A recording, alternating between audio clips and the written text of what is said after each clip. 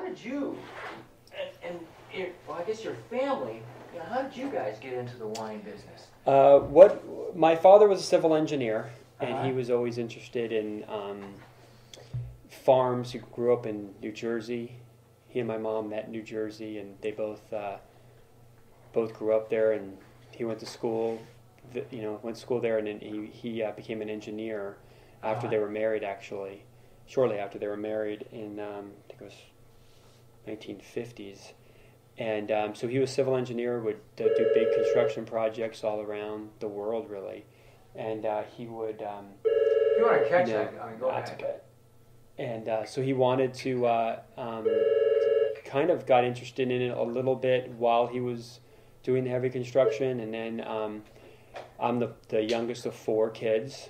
So they, had a family. And then one of the... jobs took us to the Bay Area. He was one of the supervisors on the underwater part of the bar tubes. So we lived in Tiburon for about 3 years, and I was born in Tiburon in 1968.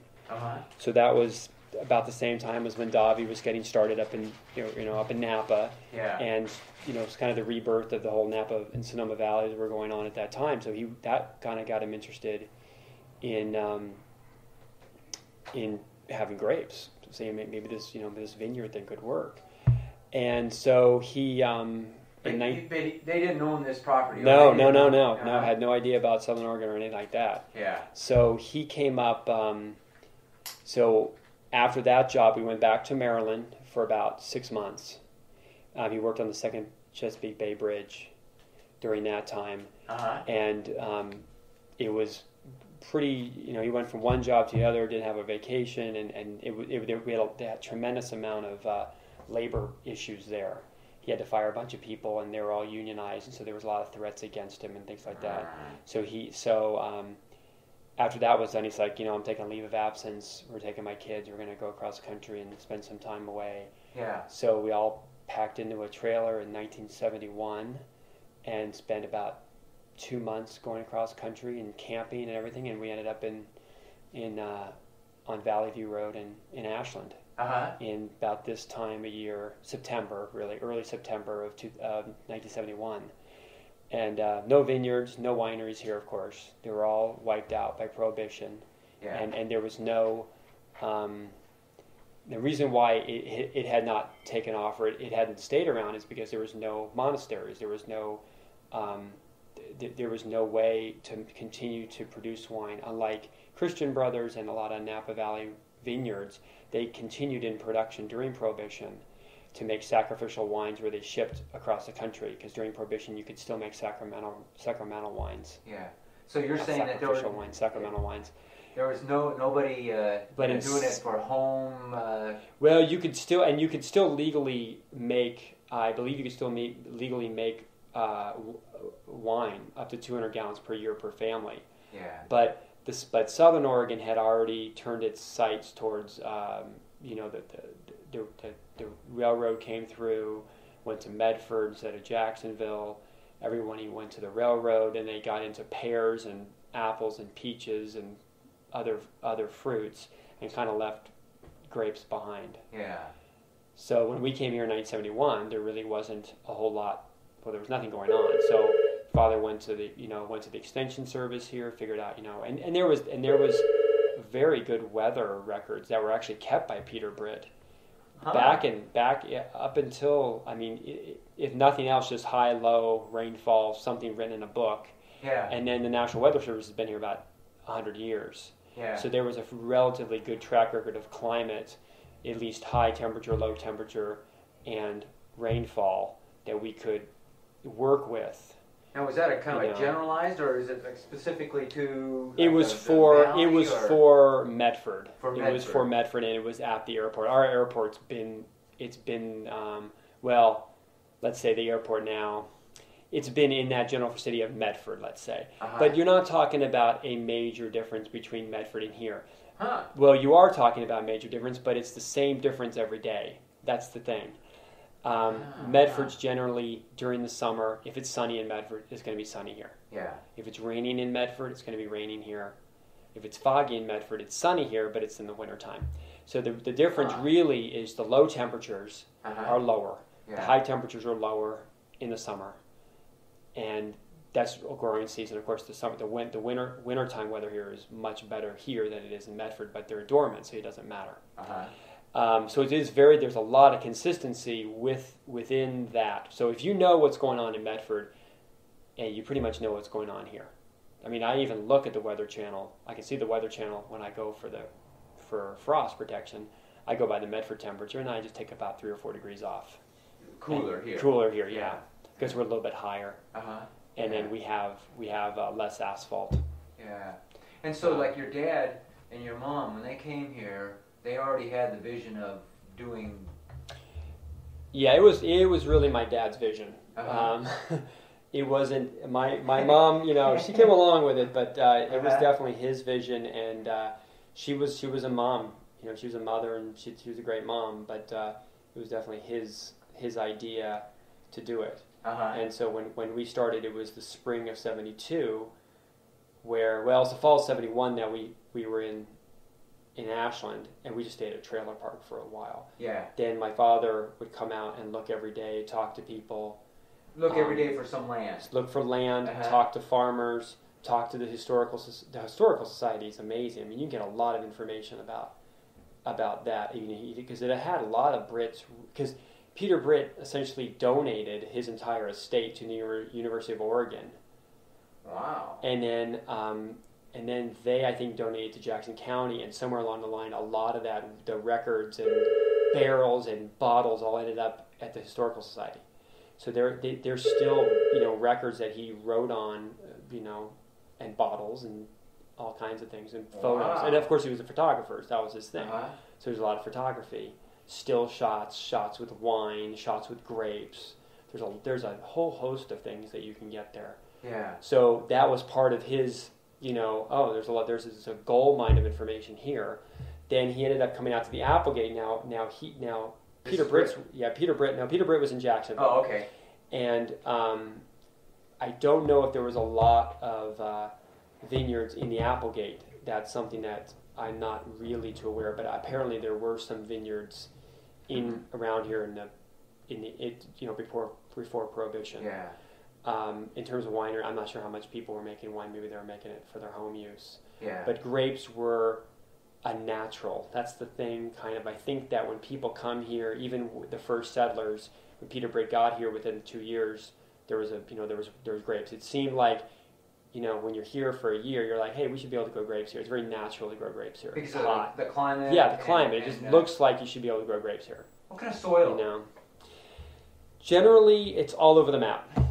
There's certainly in the bottom parts of the Rogue Valley, there's a lot of clay, which is not the easiest thing to grow grapes on, so you avoid that. Yeah. If you go onto the hillsides, there's some loamy, some sandy loam. There's gravel.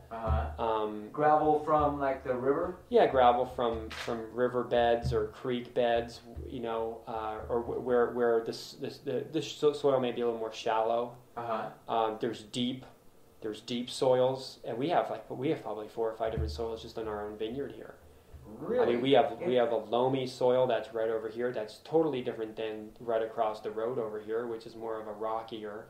And then if you go in some areas, we have a ribbon of clay that runs at the lower part of our vineyard, where the vines really struggle, and we've kind of tried to help them out. So, and then there's some areas that it's very deep soil. And so are you planting the same variety like across like all that? Well, what we would do is we have gone back and we had the original 26 acres, or the original 14 acres that we planted in the spring of 1972, and we've actually changed 13 of those 14 acres. We've taken out varieties that, for some reason or another, we didn't care to grow or didn't grow as well here, and put in varieties that were better to grow and then more suited to our climate. And at the same time, we started off with the big rows, the 8x12 rows, the big spacing. And so, and what was the thought process? Like that was your dad that? It's basically tractors were bigger back then. It's as easy as that. A lot of land. There was a lot of land, and why not fill it up? and tractors were big. Now land, we want to get as much out of land as possible, and you don't have to have, that much space between the vineyard. And all the things too is it's a different method of pruning. If you have 8 feet between your vines, just naturally a vine is going to grow that far, and you're going to want to fill up that trellising, which is going to give you a lot of fruit for one grape. Yeah. If you essentially make it, 5 by 9, then you're asking having each grape to produce less fruit, and because of that, it's higher quality fruit. And you can just prune differently, and also you can get more plants per acre, and most of the time you can get more tons per acre. But even if you're getting the same tons per acre, each plant is only producing 5 or 6 pounds as opposed to 16 pounds or 20 pounds. Yeah. So it's much better. You get much higher quality fruit that way. Yeah. And you see it in everything. Fruit trees, everything's dwarfed. Fruit trees used to have big, huge fruit trees. Now everything's smaller. Right. And we can go from 474 plants per acre, which is the old style, to 1,200. Yeah. Or at 900, even 1,200. Yeah. It just depends on what your spacing you want to be. And, tractors are smaller. And the thing is that, people may have only 10 acres. And then because of that, the need, and instead of the tractor dictating the space, now people are like, hey, I want it to be, well, some people up in Burgundy or even in the Willamette Valley go meter by meter spacing. That's right. Or, really tight spacing. Now they're going back to the tractor manufacturer and saying, we want this space, can you make a tractor this big? Yeah. We don't do meter by meter spacing because we don't do Pinot Noir, but most of our varieties are relatively vigorous and they're fine with the spacing that we have. But it gave us the opportunity to basically start over again. But the soil question essentially is we can put, if it's in a soil that we feel that we need to,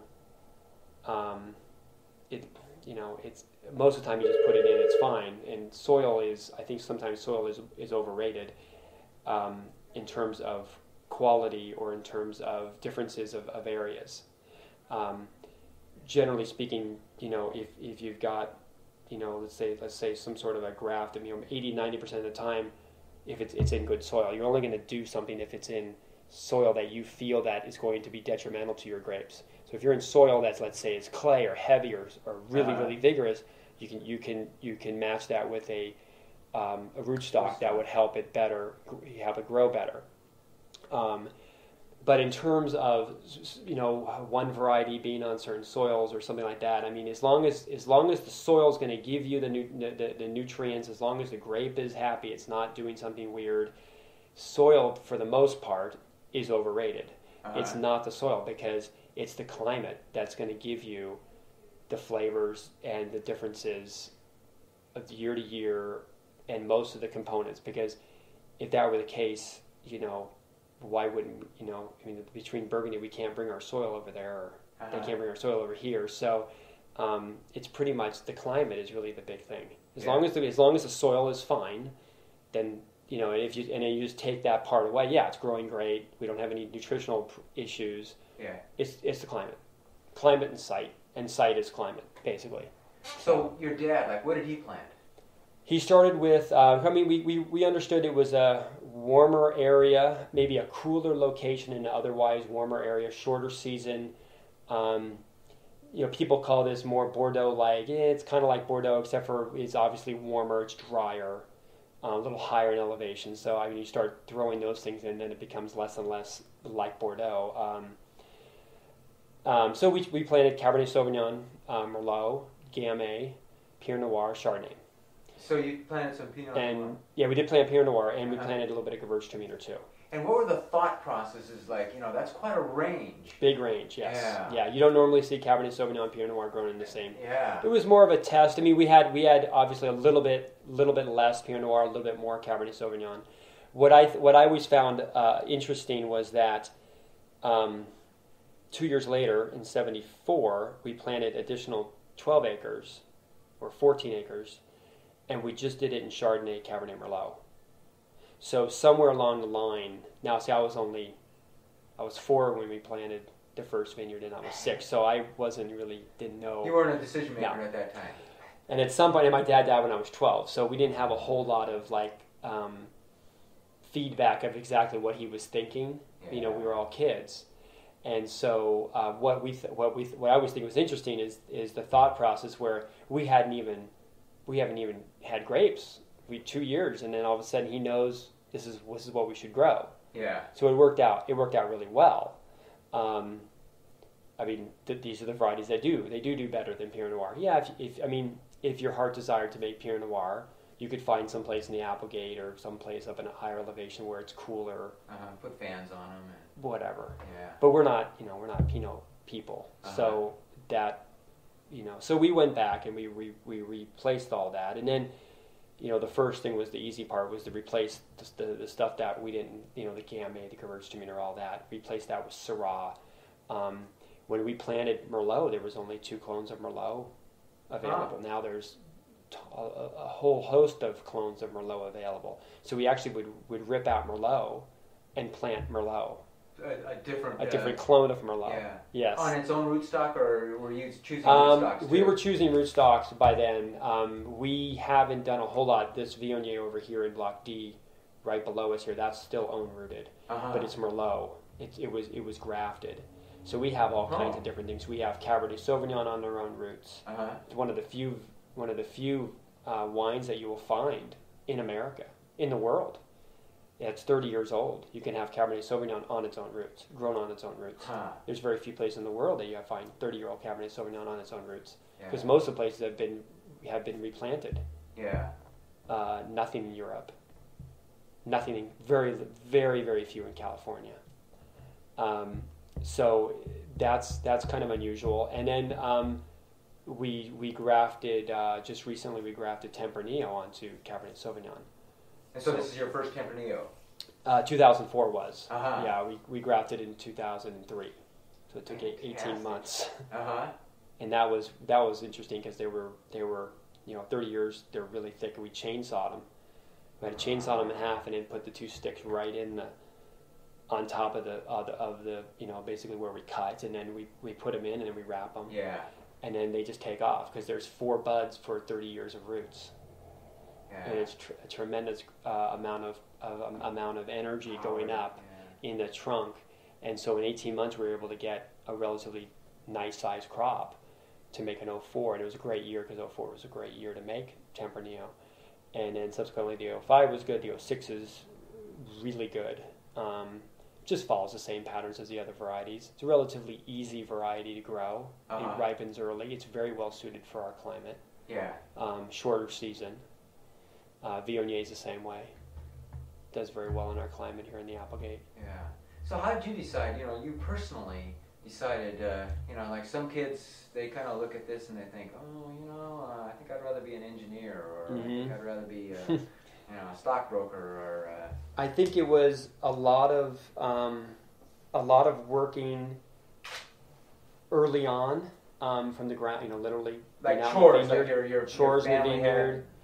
Going through the entire process, moving your way up, learning every aspect of the business other than, let's say, the chemistry part of it, knowing that, you put it in a tank, it ferments, but I don't know how to do with that.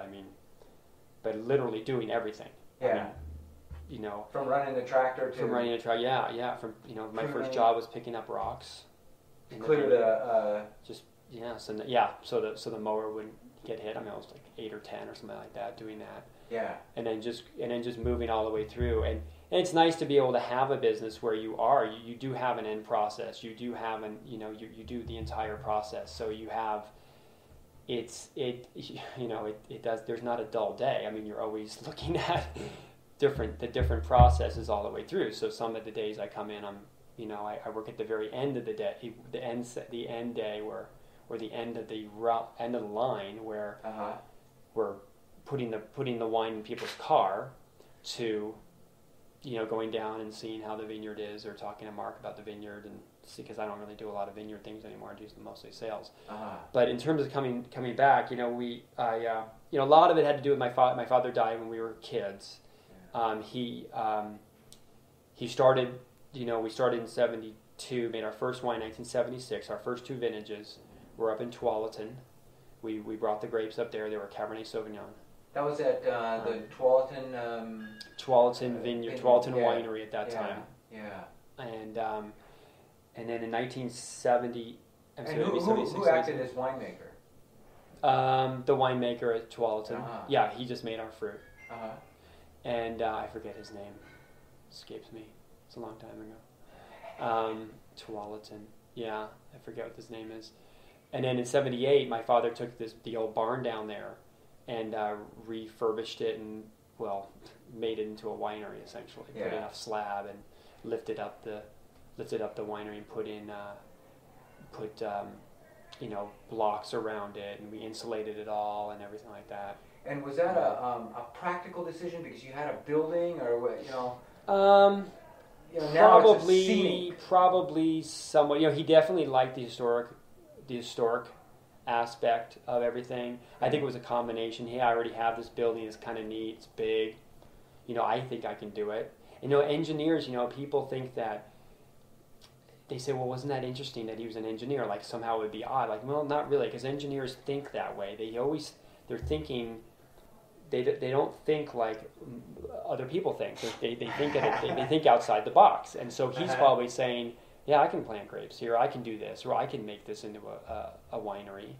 So in '78, that was our first inaugural harvest. We hired a winemaker, and that was really the idea. My father, at that point, had started another construction company here, and he did jobs around the area here, including a bridge right near the dam at the end of this road here. There's a bridge there that he built. His construction company built. Fantastic. So he had those type of projects and then he would, because the vineyard was still getting going. It wasn't really a full-time job, and he figured, I need to hire somebody who knows what he's doing, which I think was a good idea. Yeah. And to this day, we still think that's a good idea because we're more important as the face of the winery, the sales parts, the overall thing. We don't really we want our winemaker to be just concentrating on making wine, thinking about those things, and not be hampered by wine club shipments or things like that. So,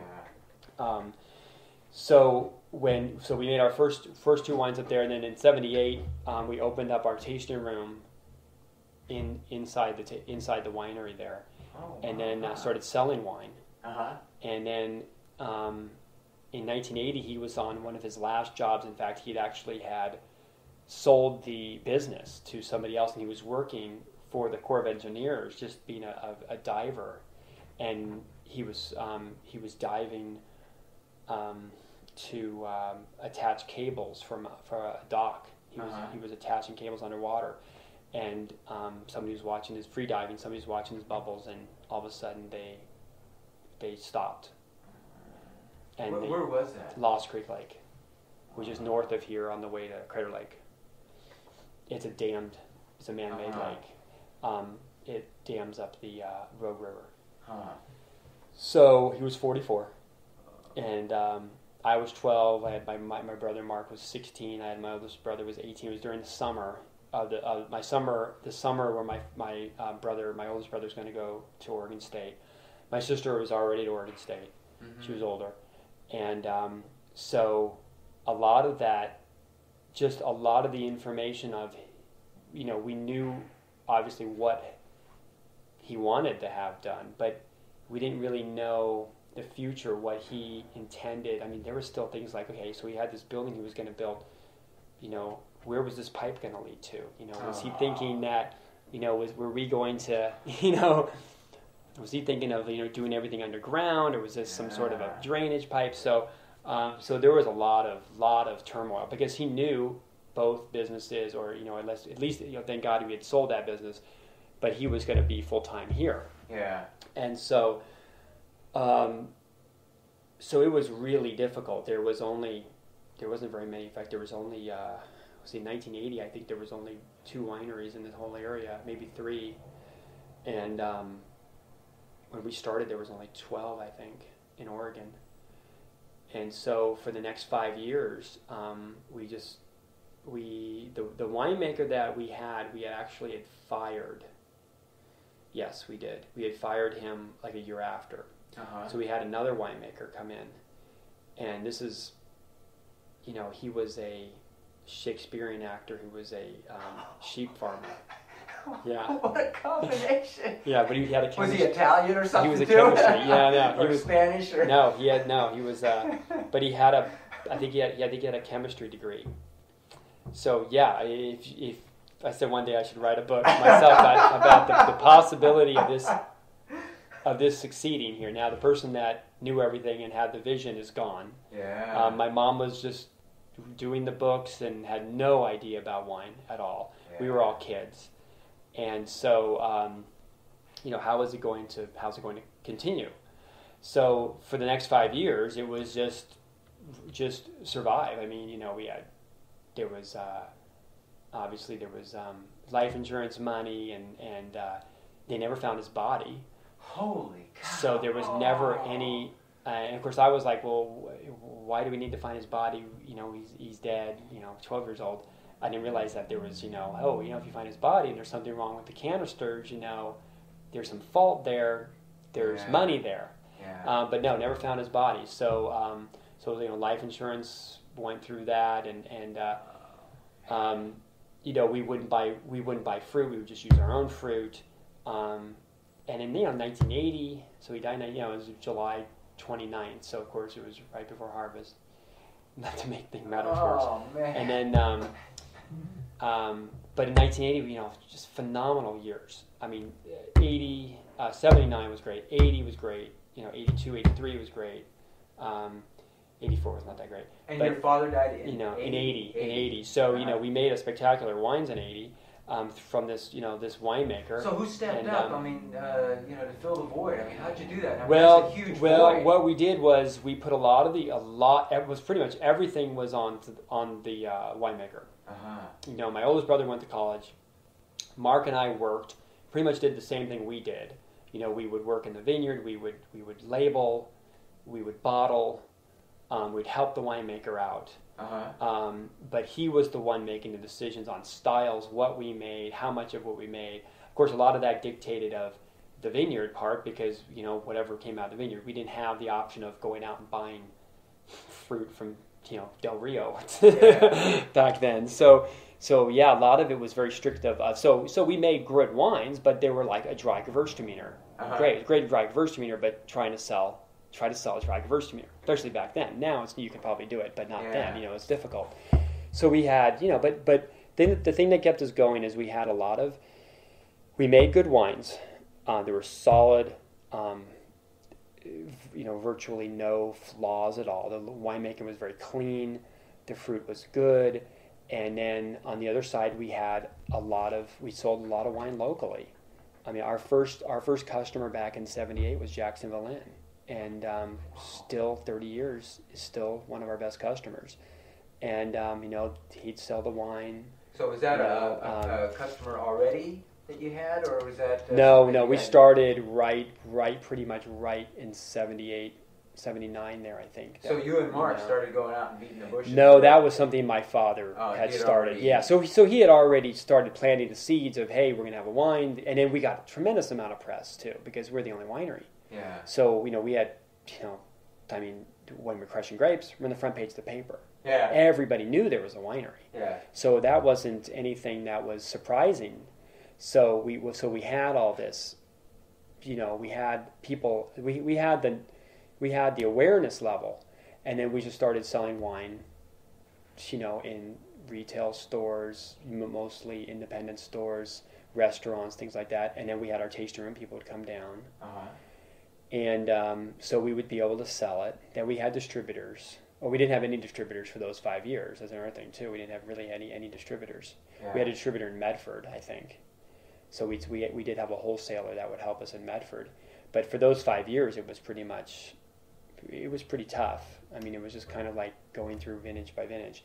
And in 1985, my oldest brother came back from Oregon State. And, and we were here, of course, Mark and I were here full time, and Mark went to Oregon State.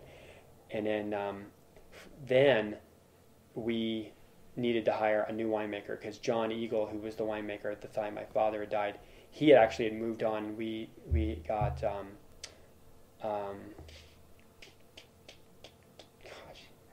what? No, it's one of those things where you have a 2-year-old and a 5-year-old. You don't get enough sleep. Rob Stewart from Big Fire used to work at Big Fire Winery. He was our winemaker for about 2 years.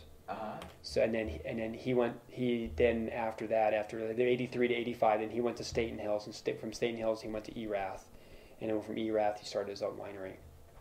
So he's very well known in the Willamette Valley, good winemaker, and he had a chemistry degree, and he made good solid wines, and then again, the winemaker went out and showed the wines. The winemakers did the festivals. The winemaker went and did tastings, and it's not so much different than a small winery even today, where the owners are just doing something else, and the winemaker pretty much does everything. Yeah. So that's kind of what it was like. And then in 1985, my brother's coming back, and it was spring of 1885. Mark is coming back? That would be Robert, my brother Robert, and we needed to hire a winemaker because Rob was going to go. So we said, well, why don't you go down to UC Davis and put out some posting that we wanted a winemaker. So so one day I came back from high school. I'm 16 years old, and there's this guy on our kitchen table, and he's talking to my mom, and my mom's asking questions that actually the winemaker's asking questions about where you're from, and my mom's asking, are you Catholic, and how's your family life, and all this, and all the important things. And so at let me see, he was 22, and so the day after he graduated UC Davis, he came up here. And then my brother was also, I think they were both 23. Yes.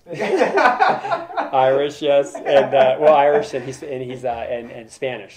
Oh, Irish and Spanish? Yes. What a combination. Yes, I know. Gosh, So and we wanted to have a younger winemaker, because here we were essentially taking over. We were going to come back, and we were young, and we didn't want to have a winemaker that was older. Here's these guys coming in here. So you could communicate, or? Yeah, communicate, have and just to just hang out with, ski, golf, hey, he's just one of our brothers, basically. Yeah. It's like, hey, here's another, kind of like another brother. Yeah. Same age. It's great. Well, he's 6 years older, but kind of like that. And so that worked great. Bob and John got along great. They went in, they said, okay, we're going to buy barrels. First thing, we have to buy barrels, okay. And you so, didn't have any barrels? Well, we had older barrels, or we bought a little bit of barrels, but it wasn't the same as, okay, let's go out and buy French oak barrels because we're going to make a Chardonnay. And so John, in 1985, first thing came in, made this beautifully done Chardonnay, full malolactic, full-blown, textbook UC Davis Chardonnay. That was fantastic. It was great. Everybody loved it. It was like, wow, this is really nice and that's great an fruit. investment. You're going out and buying a bunch of barrels and things. Yeah, buying French oak barrels, fermenting in French oak barrels. And then my brother went out and got distributors, and we changed the label, did all the little things that would improve the quality out the door. And so that just started, slowly but surely, moving up. And in 1989, he left because his dream was always to be on the Pacific Stock Exchange, or New York Stock Exchange, being a floor trader. The winemaker? No, my brother Bob. Oh. Yeah, my brother Bob, yeah. So my other brother Mark came in, I think in 88. So he came in, and of course I was going to college from 1986 to 1991. So and I was in Los Angeles, so I didn't really come back all the time. I was just back for the summertime. Yeah. So I didn't know a lot that was going on, just back for the summer, things like that. And, changed the labels again, continued now purchasing fruit in 89 from other vineyards. So these other vineyards come in. And I've always said, people say, well, what do you are you all estate grown? I'm like, well, estate grown to me just means absolutely nothing. Because, again, for my father to come here, there was no vineyards. And for him to find the best place to grow grapes is zero. this is not the best place to grow grapes. It's a good place to grow grapes. Uh-huh. But to think that there's not a better place to grow grapes is ridiculous. So why would we say that we're estate grown? Yeah. I mean, so what we do is we make sure that our vineyard's as best as it possibly can be. But if there's better fruit out there, we're not so big on ourselves to say, oh no, it can't. It's not as good as our fruit. We'll go out and get it. Yeah. So we've always made the effort is we have to get the best fruit. Whether it be, whatever variety it is, we're going to go out to that best fruit, whether it's in our vineyard or somebody else's vineyard. Yeah. We want to get it. So we started getting fruit, new vineyard sites, new clones. Quail Run Vineyard starts coming in, and then subsequently Del Rio comes in, and all of a sudden the fruit just, what would happen is that we'd have these years in which, like 89, 90 was a phenomenal year. So 90 comes in, and we're getting new fruit, and it's a great year. Plus, you have these new vineyards come in, and then 91, 92, 93 they're okay, and then you have more vineyards, and all of a sudden you hit a 94, and there's again phenomenal years. Like it just kind of stair-stepped up as you had these great years. So in 90, we just had an extraordinary year. It was a combination. We had some winter freeze, which left us with a little bit less fruit, but the fruit that we had was just absolutely amazing, and it wasn't a whole lot of it. And this was what, and I would come back. By this time, I'm tasting wine. I'm tasting through the wines, and I'm like, this is not even where these wines come from. This doesn't taste like anything we've made. So we bottled them up. Chardonnay was unbelievable, and so we bottled them up. And my brother said, we need to come out with a different label. We've toyed around with these other labels. We need to come out with a higher end label. These are way better than the price point where we are, and these labels, pretty much labels are kind of in a price point. So it's a marketing kind of a... Yeah, and we want to be at a different price point. We can't take this label up. So we had to start off brand new with a new price, a new package, and the whole thing. So that's where the Anna Maria decided to come in. That's named it after my mom. So we developed the Anna Maria label, and the first wine was our Anna Maria Chardonnay. And that was in what year? 1990. So in 1991, summer of 1991, yeah. So it was going to be released like the fall of 91, I believe. So we find out that it wins a double gold medal in the World Wine Championships in Slovenia. So it was one of the top Chardonnays in the world that year. And we knew it was good. And then we get this award, and then with the Anna Maria label, and that really just was a huge step for that label. I mean, right off the bat, winning that big award, getting in a newspaper, everybody knew about it. Again, this was 1990, 92, essentially, like just right in the beginning of 1992. Jacksonville wanted to buy the glass. We sold it by the glass. We only had like 300 cases. We sold that wine out so fast. It was amazing. And to this day, if you go to Jacksonville, there's the 2006 Anna Maria Chardonnay. Huh. Yeah, 14 vintages later. Wow. Still by the glass. Uh-huh. And it is really the wine, and we only make, a lot of people don't even know we make Chardonnay. I mean, we're mostly known for, Bordeaux varieties and then Rhone varieties. Now, of course, we're known as this great Tempranillo producer. But we do 500 to 600 cases of an Anna Maria Chardonnay. It's almost only sold out of the winery and the Jacksonville Inn and a few other retail stores. That's it. And it's a local type of wine, people, and it's the wine that people, and we don't make it every year. That's the other thing about the Anna Maria label. We pretty much said right in the beginning, we're not going to make Anna Maria wines every year. So don't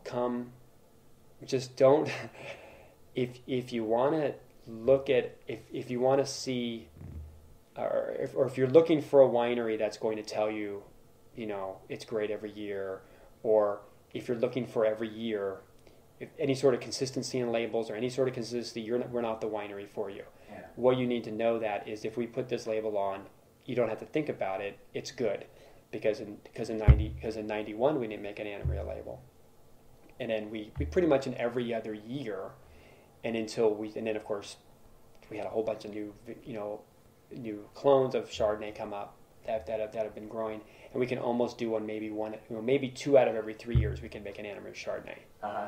So, but it's not every year.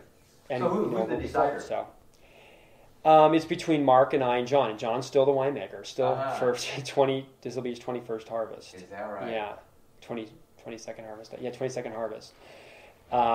It's not as difficult as people would think. It's pretty much a yes or no. It's not. Wow, this is really close, or boy, I don't know. 9. It's pretty much, it's pretty much yes it is and no it isn't. So, so that's kind of what that's where the, in terms of where we were from 90, 85 to 90, and then 90 to, let's say, I would say probably 2000, just a series of really good years. Continue with the Anna Maria label, making more. We started branching out, and we still sold vast majority of wines in the state of Oregon, in Jackson County. We had we kind of consolidated our distribution under Columbia Distributing during like 93 or 94, to where we only have one distributor. Made it a lot easier. Started going out and getting other distributors throughout the United States. At one point, I think we had 7. And then in 2000, in 1999, well, it's basically even back towards 1998, we wanted to have a new tasting room, because we knew, well, first of all, we have some phenomenal wines coming out in 99. So it was kind of like 98, 99 in that area that we really wanted to, and we needed to have, the business was growing, we needed to have our own offices. We were like in this one office, about not even the same size as 2 desks, 1 computer, and we'd have dial-up internet, and and then of course I started doing phone sales and some internet sales even back in even in 88, 98, 97 even, doing some small internet sales, and then getting our website up finally, and then we were shipping more, and so it started just kind of like more and more retail, and we looked at doing expanding down there, but we thought, what, this is a working winery, it's not a showcase winery, and to turn something like that around, it's going to be a lot of effort. But we had this piece of property up here, we already had the well right here, everything was perfect, right next to the road. Yeah. And so in 1990, we said, we really need to make a big statement here. We've been doing for literally 15 years, we've made progress that no one can see except for in the bottle. We've bought barrels. No one sees barrels. No one sees vineyards. No one sees how good the grapes are. But they see what the end result is. Yeah. They see that what's in the bottle, or they taste what's in the bottle is getting better and better and better. But we never did anything outwardly expressive that would say, hey, this is really changed. The winery has changed. Yeah. And really, it kind of was a kind of psychological, even marketing wise, where this was kind of a new venture for us, having a new tasting room. So it kind of was, again, just showing that we are evolving. We're at the cutting edge. A lot of times I'm very, very cognizant of the fact there's a lot of these new wineries here, and so I always feel that since we're the oldest winery, I don't want to feel that we feel like, oh, they're just resting on their laurels. So I always want to, so we're always looking at new varieties to do. We're doing all these different varieties, we're doing a port now, late harvest. Viognier, we're growing Roussanne too. So we're always looking at the next variety to be just on the cutting edge, to make sure that people don't think that we're just sitting here and just resting on the laurels, No. So the tasting room idea was, a big thing, is we had to borrow money. We never borrowed money before. Wow. So we had to borrow money. So for that, we had to ask my mom, and my mom said, well, I don't know how you guys sell $20 bottles of wine anyway, so I guess you can do it. And again, everything we've always done has always been shoestring, and we thought, we don't want this to be just cookie cutter. We don't want to do this, so we brought in an architect, and local. We want to do everything as local as possible. And he had worked on projects similar to this, and he said, okay, I don't want you to draw boxes. So, his idea was, I want a vision. I don't want boxes, which is good, because we didn't inherit my father's genetic dispositions for engineering. So Oh, just out of curiosity, what did you graduate with? Oh, economics. Economics. Yeah. And my brothers were finance. Huh. So a little different. Mostly, their numbers. Mine mostly just behavioral, psychology, behavioral, things like that. Yeah. So we gave him what we wanted, which was we wanted to bring the outside in. We wanted to take advantage of our 300 days of sunshine. We wanted to, ground, and we wanted to have a, nice space where people can, we can do some events. It's big enough, but it's small enough to where it's not cavernous. So he came up with this design, and then we built it the 2001 summer 2001, and so we were essentially in charge of the flooring, the lighting, and the bar. That was our thing, the three things that we had to do. And the flooring. So my wife and I went down to Sonoma, and we looked at the flooring and we liked the concrete floor. And then we saw lighting. We said, well, we went to all these wineries in Sonoma, and some lighting was very poor. We wanted to light it. We thought lighting is very important. We're going to have a tremendous amount of ambient light, but we need spotlight. So we got these dimmable fluorescents. And back then, they were relatively new technology to have dimmable fluorescents. And then we had these spotlights too, to spotlight different things on the wines. And the bar was interesting. The bar we had built for us. We had gone to an event in Salem, and it was a 3-day event, and it was a wine event. It was a wine festival, and every day we come in, we walk by this guy, and he had these desks and file cabinets. As we started talking to him, and found out that he worked for the Oregon State Penitentiary. And so we kind of like, this is really nice work. I mean, it's over the top work for a file cabinet. And so we said, would you ever think about doing a bar? And he thought, oh, that would be great, because these guys, all they do is work on file cabinets. This would be a signature piece that they can put in the public. So we said, okay, we'll go back and we'll design our bar. So we came out. So Mark and I designed this entire bar, circular bar, freestanding, not very many freestanding circular bars. And then when I was down in Sonoma, we needed to find a top, and we really liked copper because it was soft. It was metal, but it was a soft metal. It wasn't like, so when you put your glass down, it didn't feel like you had to really put it down. You can actually put it down pretty at a regular amount, made a cool sound. You can clean it. And so we gave him the entire plans, and they built it at the Oregon State Penitentiary. Is that right? In the prison. In the prison. And then he said, it's done. And we said, great, can you take it down? He's like, well, I don't know. I said, well, I tell you what, you bring it down. We'll take you out to dinner. We'll put you up at the Jacksonville Inn. And he said, okay, I'll bring my son down. So, and we brought it down, and then he put it, we put it together. We helped put it together. They took pictures for these guys to see. How cool and is that? And since then, we've actually had, I believe, 2 to 3 guys that have been in prison, out of prison, to come and look at it. How cool is that? Yeah. How cool is that? Yeah. Yeah. And there's a little inscription in the bar saying, Oregon State, penitentiary woodworking, And they didn't sign it, Al Capone and... No, but they did. It was funny because they had all fingerprints on the copper, which was really interesting. But so that was the only piece actually that wasn't local. But it was kind of a neat story. But everything else we used local because it was really neat because that was really what kind of kept us going was the local people. And so we a lot of the people we used, all the subs were all local friends of ours, things that that we can do. Yeah. And then when we were building it, so we were here we're building it, and I go off. Because I was able to get a distributor in New York City, and we had a distributor in New York years ago, and you wouldn't, sometimes you get them, sometimes you don't, and so I was back there doing a wine festival or doing a wine tasting, their fall wine tasting in New York, and I was like, this is great. This is the perfect house for us. And tomorrow I'm going to go out and I'm going to sell wine in New York City because it's so cool to be back here. And my parents were originally from New Jersey, so it's kind of neat to go back there and sell wine there. And we had a distributor there before, and I had worked the market there. And it's just really cool to sell wine in New York. It's a cool ego thing to do that. So that was Sunday. Monday was the tasting. Mm-hmm. So Tuesday I wake up. I'm all ready to go. It's a beautiful day, Manhattan.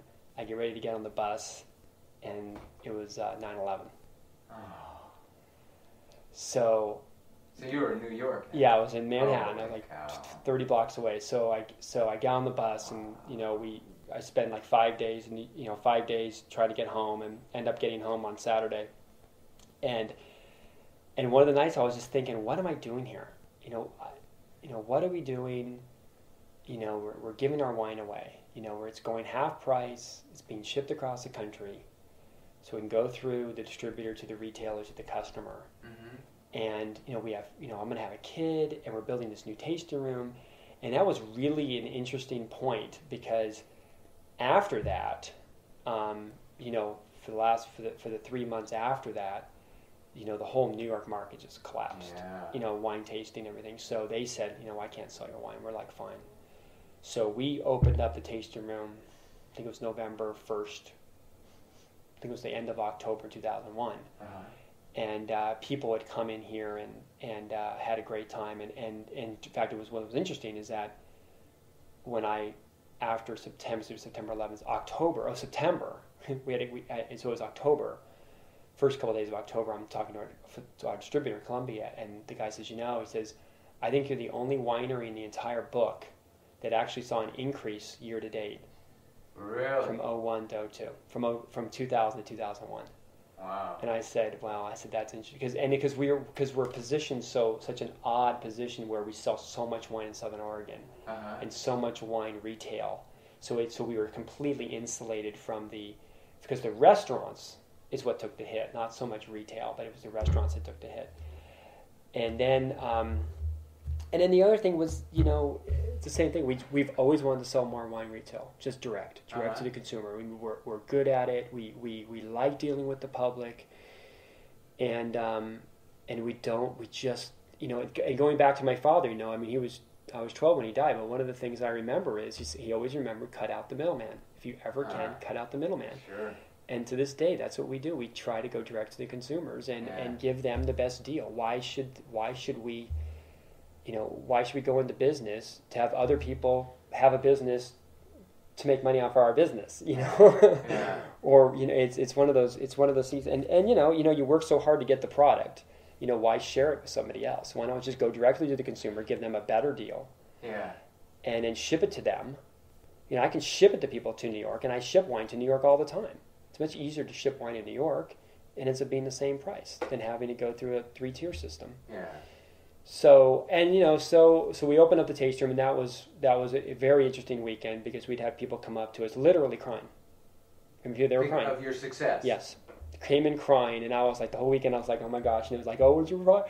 And would know the family, your father would be so proud, and there was cool. That was really cool. Yeah, and I was like, and so for the whole weekend I was like, I did not expect that, so I was like totally caught off guard. So people were, they were crying. I was like, it's really for cool. A tasting room. Yeah, because they knew that this was our thing. This was something that we had done. We were completely out of this other building. This was our own thing. And it showed that, hey, you have arrived, So it was more than just the building. It was very symbolic for us. And now, what was funny, then the other thing what was interesting is people would say, and it also coincided to these fantastic 99 wines that we came out. So again, we just rolled out these unbelievably great wines. They'd won all kinds of awards. And again, it just took us up a whole nother level. Came out with a really nice brochure. The wines were a lot more expensive, and it totally was fine. Even though we're very, very price conscious, very price sensitive, because we're in that, we're constantly monitoring what the public is going to take, and we take it very seriously. We just don't put $40. We never put $50 on a wine. We just don't put $50 on a wine just because, this is what everybody else is doing. Yeah. And the reason we don't have to put $50 is not half of it's going wholesale. So when if we're going to put a wine out that's $35 or $40, which is very rare, it is absolutely phenomenal. Uh-huh. And if we're putting wines out that are $25, they're usually as good or better than any. The Claret just won. The Claret just got one of the highest awards from Northwest Wine Press. It got an outstanding. Uh-huh. And the wine from Leonetti, a Bordeaux blend that's $110 it was less. I mean, it got only a recommended. That's interesting. Yeah. So so we're getting really good reviews. So we've always been that way. And what was the other interesting part about when people would say, they said, "Wow, this must have really been a real risk for you guys to do this," And I said, "Risk." I said that's an interesting word that you say, risk. I mean, I don't look at this as risk. I think of coming to country with 4 kids with no job and planting grapes when there's not been grapes. That's risk. Yeah. That's already been done. This is just building a building for as good as the wines are, to match the building with the wines. And so and people are like, yeah, I guess you're right. So what's the future? Look like both for you guys and we'll say like Southern Oregon wine. I think the big thing is going to be the awareness level outside the region.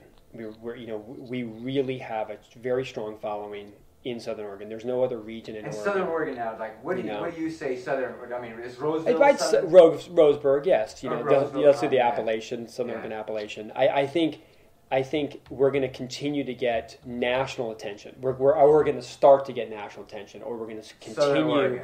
Yeah, we're going to continue to get we've already had a really good run for last year of national attention, and I think that's going to continue as people learn more about. And the fact there's wineries now, for there to be wine writers, and mostly travel writers are going to write about us, and then I think the wine writers will catch on.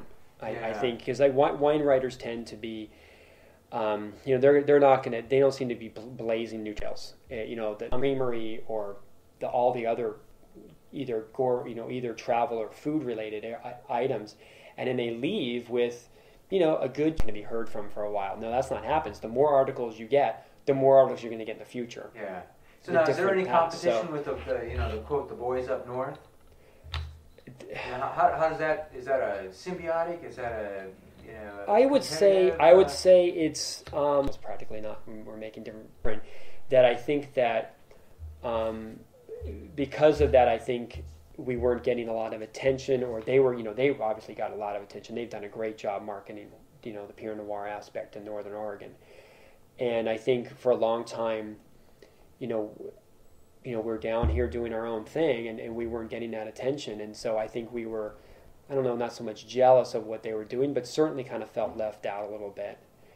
But now, as you see a lot of the Northern Oregon wineries making fruit from down here, it's changed the dynamics a lot, and so we're able to talk to them.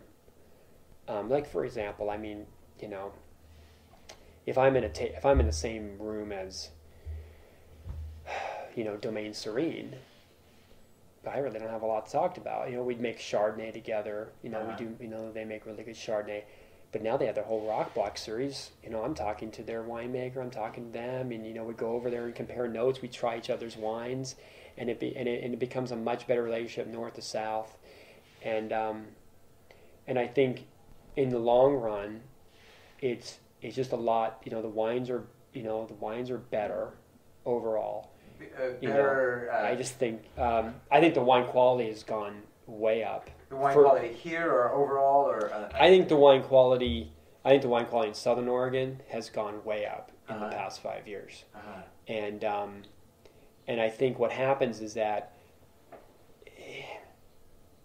it just seems as things are pointing in our direction in terms of Southern Oregon, the consistency of climate, the people wanting to do the things to do other than just the wine. We have a tremendous advantage to some other even other wine regions where you can wine taste during the day, and then you can go see a world-class Shakespearean performance at night, and go to the Brit festivals and other things. So we have a lot to do here just besides wine tasting. And but in terms of the varieties that we're doing, it's another thing. Again, there's so many different varieties that we can grow here, and that's one of the problems that we had is that there were so many different varieties that we made. We had a hard time getting the word out. that, hey, this, we're growing all these different varieties. We're up north. They had a real singular mission. Pinot Noir. And Pinot Gris. But Pinot Noir was really the main focus, and that got everybody in the door. And then they'd pour their Pinot Gris. We've never been able to get them really in the door yet. I mean, once they come here, then they're like, oh yeah, I guess you make all these things. So even though our strength really was our weakness, our strength of being able to ripen all these varieties, was also our weakness of not being able to go out and focused marketing, as opposed to saying, yeah, these are the varieties we do. And Willamette Valley is pretty much the only region in the world that promoted a variety over a region. If you go across the world, even Napa Valley doesn't just do Napa Valley Cab, even though Cabernet is kind of the dominant variety, or at least the variety that most people know. They just say come to Napa Valley. Yeah. So, and so it's not, we're kind of falling in that line. We do a lot of different varieties. Just come and taste the wine. Yeah. So I think the big thing is certainly the awareness outside of the region. And then just the increase of the increasing numbers of visitors that we're going to get, and the ability we have an Applegate Valley Wine Trail, and we have an Applegate Valley Vintners Association, to be able to organize, to do events together, to have a brochure, and then just also which has been very important, is the Visitors Association now. Every year when they rank why people come to Southern Oregon, we used to be 20th. The wine industry. Yeah, 18th to 20th. Now we're like third. Really? What's above? What's first and second? Oh, I'd say Shakespeare. Maybe Crater Lake is always up there. Shakespeare, Crater Lake. Let me see. Shakespeare, Crater Lake, Rogue River, or jet boating, rafting. But we're in the top 5 now. I don't know if we're third, but definitely in the top 5. Yeah. So we've shot right up there. So now every time there's a travel writer that comes through, we're on the list. Yeah. I mean, we're all of a sudden we're getting phone calls. We got a travel writer coming in. This is we've already set a time up for you. This is your time slot. Yeah. Great. Bring them on in. Yeah. And then the creamery, the food aspect has exploded. I mean, it's all come together really nicely. I mean, Rogue Creamery is really the focal point. Obviously, Harry and David. So you have Harry and David, then you had the Rogue Creamery, and it was a perfect time for them to come in. And then you have, the chocolate, the chocolatiers around town. They're all doing their specialty chocolates. I don't know. Dagoba. You have Dagoba chocolate, which is a larger organic producer, and then you have Lilyville Farms, which does really nice. They use Dagoba chocolate, but they do, different chocolate. Like the ganaches or raspberry creams and things like that. So the food, and then you have different cheese places. You have a cheese place up in Siskiyou Crest, goat cheese. You have 2 goat cheese, which are very good. Yeah. And so and then there's a buffalo bison ranch. That's all organic bison ranch. That's in the Applegate down in Williams. So the whole food aspect is I think going to drive. That's really going to drive the region. Is the agritourism part of it, encompassing both the wine and the food part. Not so much like they did. So like in 10 years, like what do you, when you look out on the landscape down here in 10 years, what do you see? I could probably see in the Applegate or the entire Rogue Valley. I think there'll probably be, if you're talking about I think there'll be more wineries. Easily another. Yes. I didn't know you were doing anything like that. I'm so sorry to interrupt. Okay. I'll be on 15 minutes. So, I definitely think more wineries. I think we'll get. I think there'll be some that come and go, but there'll be more brick and mortar wineries. I think there'll be. By brick and mortar, you mean traditional? Traditional wineries, not just the vineyards putting out their own wine. Okay. Are they in a garage or something? Yeah. I think you'll see the varieties. I think you'll see Tempranillo and Viognier. I think Viognier has got tremendous potential here. I mean, so much to be. I think that it's going to be one of the top places to grow Viognier in the United States. I have to compliment you. I was just trying a little bit of your Viognier, and I really, really liked it. Yeah. I didn't really get enough time, but it was really nice. And so we're hoping to really get on that, because Viognier is a very fast-growing variety, and really try to ride that and become the place to grow. And I think Tempranillo as well. I think we can really make inroads with that. And then the other varieties, and then just to improve the overall, to be more, to be consistent, do as much as we can climate-wise. How do you compete against, it's like a lot of what you're trying to do is also Walla Walla. And those guys have done a pretty nice job of marketing and... the town, yeah. Oh, absolutely. The town and the whole region. I just came last week, I guess I was up in Walla Walla on the Oregon side, because I'm just looking at Zerba. Oregon.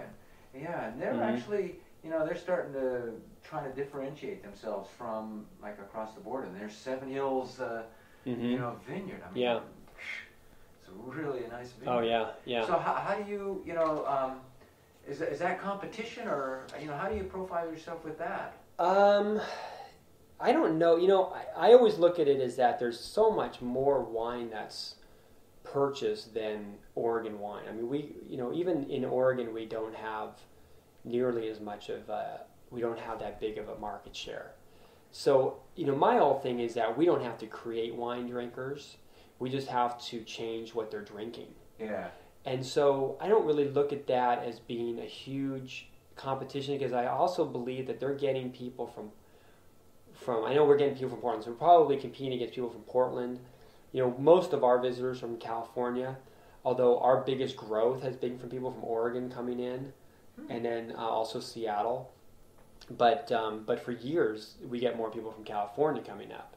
So is it destination or is it drive-through? It's destination. Huh. It's destination. They're actually not. A lot of them don't drive through. I mean, you'd be amazed at how many don't know. Well, they know by now that there's wine grown in the northern part of Oregon. But let's say 5 years ago, they would say, "Oh, there's wine in Southern Oregon. There's wine in Northern Oregon," because they come up. It's 95 degrees outside. They're drinking Chardonnay and Cabernet Sauvignon and Syrah. They don't look at it that much, and they come up. They're sick of Napa Valley.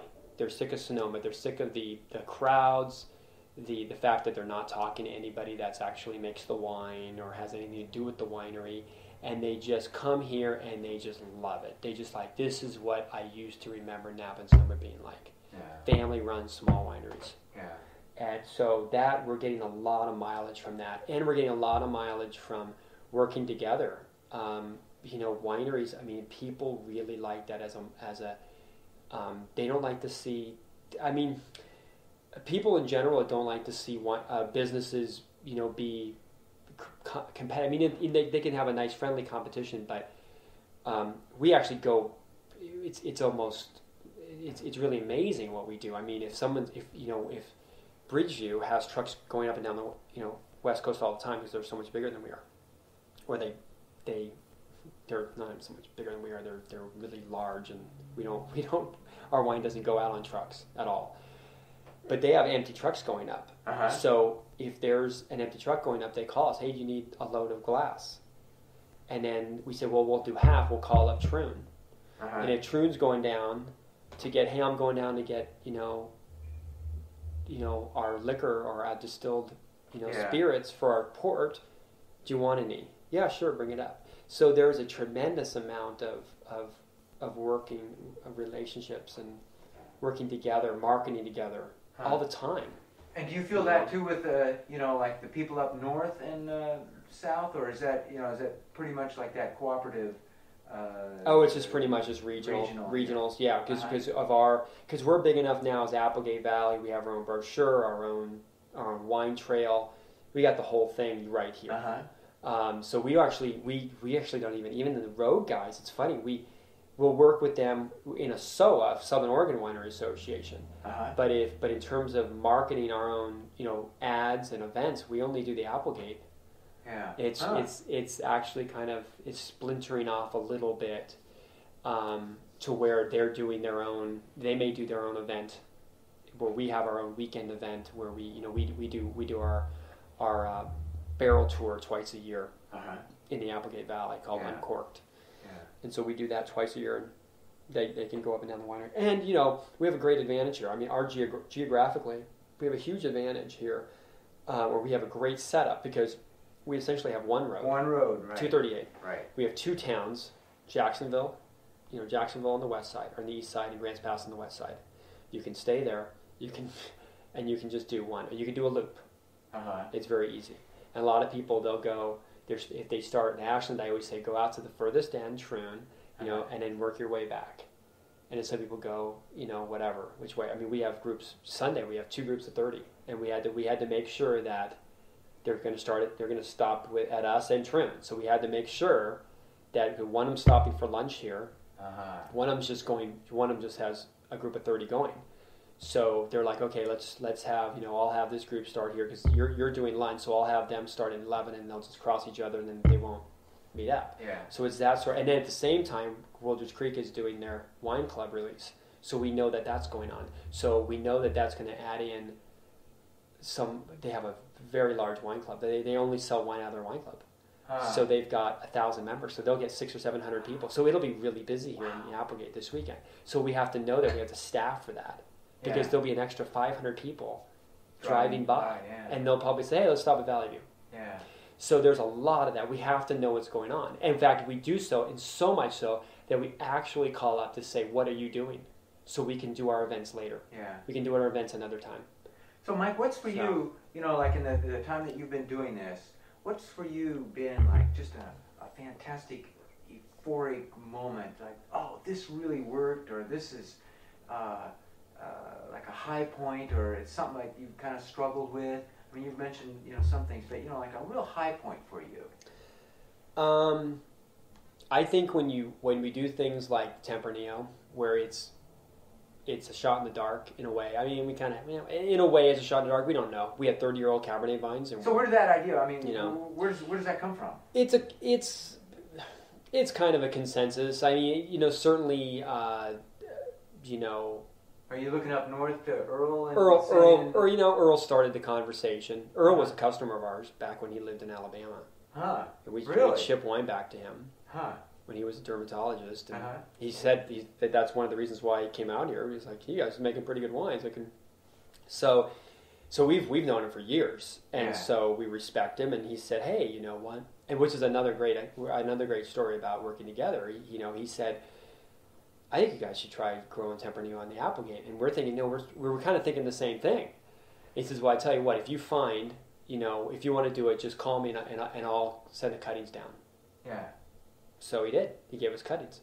And people just, you tell that to somebody in California, they're like, so he gave you cuttings so you can make wine to compete against his. I said, yes, that's why. Yep, that's what he did. Yeah. And when we won 2 gold medals in a row, what did that make him feel? That made him feel great.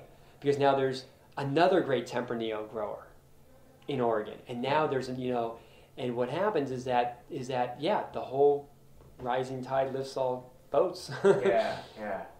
Theory where now maybe somebody will come up and do a story about Tempranillo. Now you've got 2 or 3 people making to visit. So certainly that was a great thing. I mean, and then the port, the port that we're coming out with, the 2006 port that we're going to be coming out in November. Tempranillo is one of the port grapes, and we wanted to make a port, and it's just for John to make one. Never made a port. Never. Great fruit, knew exactly what to do, didn't even know what... So where did that idea come from? I mean, it's just like you're sitting around, after 3 glasses of wine and...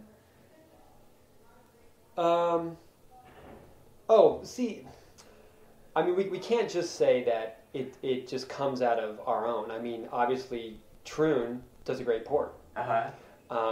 So we're like, well, we should make a port. Sometimes we come up with the ideas, sometimes we don't. And certainly we make Viognier because Elk Cove made a great Viognier from Del Rio. And we were down when Brad Potter said, hey, why don't you come down and try this Viognier? And we're just like, this is really good. This is really, really good. It's out of a barrel. And so literally, we're driving down the driveway. We called up Del Rio. We said we want 6 tons of Viognier. So it's time. And they had it? And they had it. Really? And we thought to ourselves, we can't have Southern Oregon fruit coming up here and being this good and not make it ourselves. We have to, and first of all, it's a great variety. It's a wonderful white variety. Uh-huh. And then we also said, well, we're not going to put in oak. but we knew exactly. We came back. We said John's been making it for his own, and we said we're going to do Viognier, and we're going to do it in stainless steel. And he said, well, you know what? That's exactly what I was thinking too, because he had tried it in oak and he didn't like it. Uh-huh. He's like, well, let's just do it in stainless steel. And now, 4 years later, we're considered one of the top Viognier producers in America. Huh. 5 years later. Yeah. And that's it's a tribute to John too. I mean, he's a great winemaker, 22 years, and sometimes we take it for granted. Hey, it's a great year. In 2006, everybody can make good wines. Well, when they don't, it's the 2005 vintage. That's what separates the struggle years, the years like maybe this, if this continues for another week like it's supposed to. Those are the type of years, and you can still make good wine out of it. Yeah. Those are the years. Those are the type of years that really show how good a winemaker is, and the port. Yeah. When the port's amazing. So what's been like the biggest, I'll say, disappointment? I mean, like you do this long enough, and there's got to be times when you go, that just didn't work, or this. Well, I think there's a lot of there seems to be you can't get too high, and you can't get too low. I mean, I look at that, and we do, as I said, we do the majority of our business retail now. Uh-huh. So you have a instant number at the end of the day, and you have an instant number at the end of the month and at the end of the year. And so it's hard to, so there'll be days that are very great. There's be days that we do great. We have 5 new wine club members, and then there's other days that are so. So I've always thought to myself, you can't let the highs get too high, and you can't let the lows. You have to look at the long term.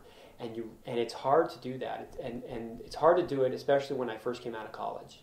I wanted there to be, instant success or instant gratification, and this business, it's very difficult to. You have to be patient, and you have to, be focused. But I know that there's, an unbelievable 2006 Tempranillo in there that I just can't wait to sell, but I'm not going to see it for 2 years, And it's just one of those things where it's you just have to go with the flow. There's going to be wines out there and everything. But in terms of disappointments, I mean, there'll be 3 or 4 things that happen in one day or 1 week or something that, like, hey, we're on a roll, we're really selling a lot of wine, or maybe 2 weeks that we're on a roll. And then there's always going to be, I'm always like, hey, something's bad going to happen, or something's going to set us back. And it's always like sometimes I feel like we just can't get over the hump. We just can't get over, like, we have all these great things happen, and then something, bad happens or something like that. But that's just the nature of the game. The thing is that so much of our business is we're not in control of, because of the climate. So much of it is you're not in control of, and you just have to learn to not get too excited when you see 3 or 4 days of rain in the end of September or things like that. So when it's finally bottled and you do have it all under your control, you have to make the best of it. You can't screw it up. Once you get the fruit in, it's so important that you just continue. You're so good at what you do at the end, because there's so much of it is you don't have control over it. So what you have control over, you have to make sure that you're really good at it. Yeah. So what percent is in the vineyard, and what percent, vineyard climate and all that, and what percent is in the? People ask me that all the time. I'm thinking.